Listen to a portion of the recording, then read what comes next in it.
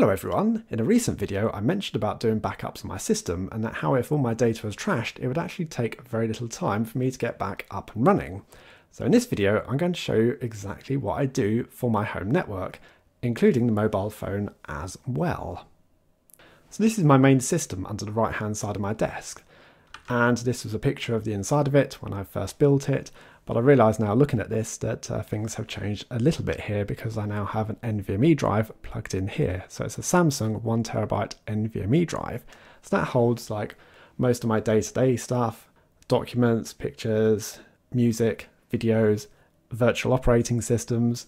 So yeah, there's quite a bit going on here.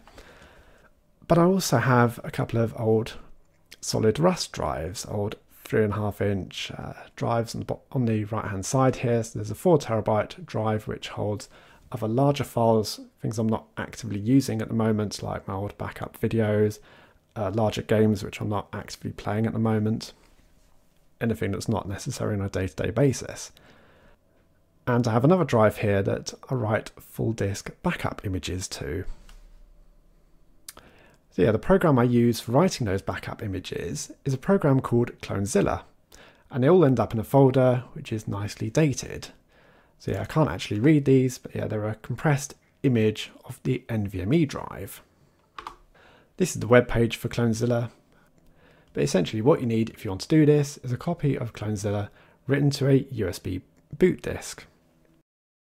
And Clonezilla is a free open source application which comes with a basic Ubuntu or Debian operating system, as well as the backup tool.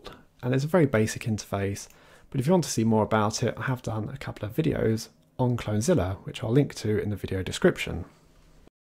So that is how I back up this computer, but I don't just do one backup of anything. Oh no, I really go to town on things. So I also own a NAS, a network attached storage device. And this is sat downstairs in my lounge, and yeah, I put lighting inside my NAS, cold cathode lighting, because I think LEDs could be a bit harsh. But in this, it has, what is it, 2 6TB drives, 3TB, and room for further expansion. So the NAS holds backup like documents, pictures, music files.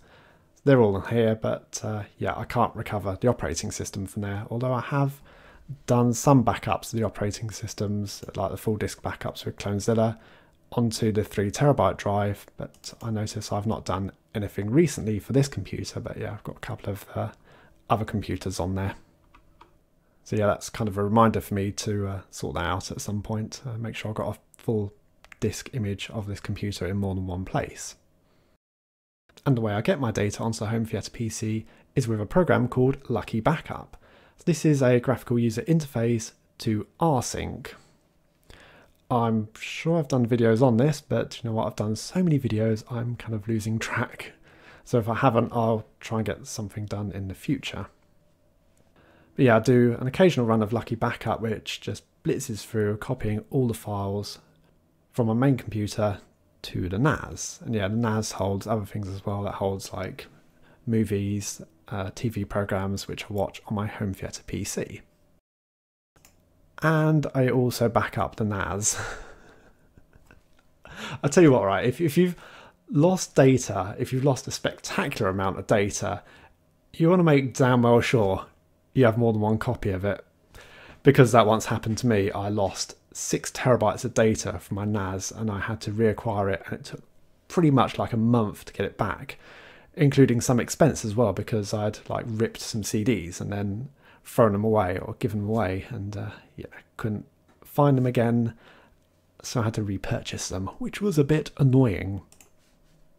So I have a secondary NAS under the left hand side of my desk. This I pretty much built out of spare parts, although I did have to buy the case. So it's an M80X sized case and is great for putting my feet up on. So yeah, I get a nice little footrest under my desk.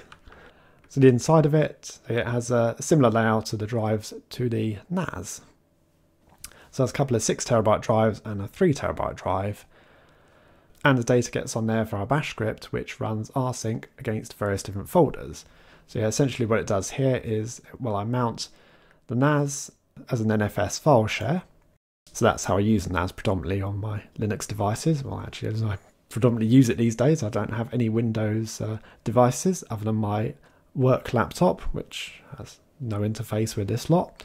So yeah, I use NFS to mount the NAS shares and then copy the data from essentially one mounted drive, the other way, from the NFS share to the fixed mounted drive in the backup NAS. And that backup NAS remains off predominantly, so if anything was to actually get into my computer and trash the backups, because this is what you have to remember, if someone gets into your systems, they're going to have a look around, maybe find a folder called backup, and then trash the contents of that. And then they go after the rest of the data. So this is ransomware, and this is pretty much what affects many businesses. So businesses think they've backed up well, but leave a route to their backups available through all devices. So yeah, that's definitely something you want to avoid. But the last thing to mention is the backups of the phone. So on my Android phone, I just recently installed Nextcloud again. So this is something I've had before, but I pretty much just threw together again because it's a reminder about all this. So I should do more backups and not just be reliant on the Google Cloud storage. So I have Nextcloud installed on my NAS. So that is how I back up my home network, including my Android phone. So that's all done using free open source software and a large quantity of hard drives. But if you want to do something a little bit simpler than this, I would suggest just looking at Clonezilla. Back up onto a USB hard drive. A USB hard drive which you don't leave permanently plugged into your system. So yeah, once you've done your backup, just unplug it, put it aside, and then should the time come that you desperately need it, it'll be there and you can recover. So that is a very basic and cheaper way of doing the backups. Yes, I've done something very extravagant here with multiple computers. I mean, I probably went too far with the secondary NAS, but at the time I just had enough computer parts floating around that I could easily put that together. I'd upgraded other computers over time, and yeah, I just didn't need those parts anymore. So yeah, that is how I do my backups on my home network. Thanks for watching, and I'll see you all later.